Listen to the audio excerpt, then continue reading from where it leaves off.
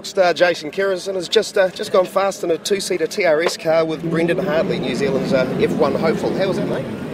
I thought it was going to be scarier than it was, but it was actually just completely and utterly amazing. Yeah. It was thoroughly enjoyable. Loved it, absolutely. Want to go do it again, but day being what it is.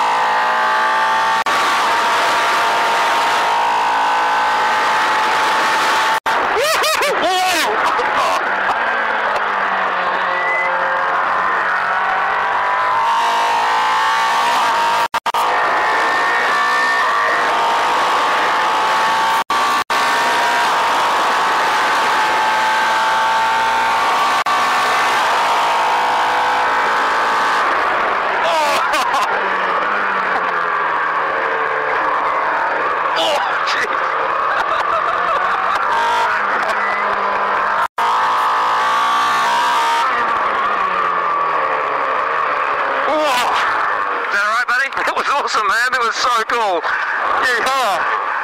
Oh, yeah. How you going? So good. Yeah, man, it was great. Yay. Oh, wow. That was an experience. Thanks, mate. Yeah, how was it? It was warm, firstly, a lot of vibrations, and didn't really necessarily feel it too much until you came into the corners, and when you'd brake and you'd feel a couple of times your body weight moving forward and your lunch. So it was thoroughly enjoyable, really cool. How do you rate your brother? Oh, he was right. A couple of years. He'll come out. I'll give him a couple of lessons, maybe. Well, no, slightly different this year from last year. You were driving the A1 car. This time you're driving Rockstars round the Taupo circuit. How was that? That was awesome, actually. It's awesome to give someone else an experience of what I'm doing every day, and big fan of Jason and Opstrop, actually. So it was an awesome experience to take people around and just give them a bit of an insight, and I think he enjoyed it. He was making a bit of noise while we were out there, so it was good.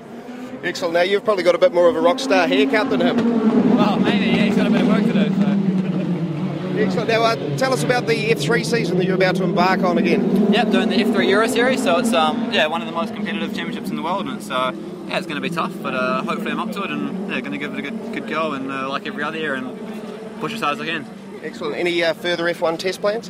Hopefully there'll be something, but it's quite limited with Formula 1 now because I've cut the budgets massively, which and part of that was cutting all the testing. So it's a bit hard for young drivers like me who would love to be in the car when there's just no testing at all. But that's going to change, and everything's looking pretty positive at the moment. I was lucky to get one when I could, and hopefully there'll be more.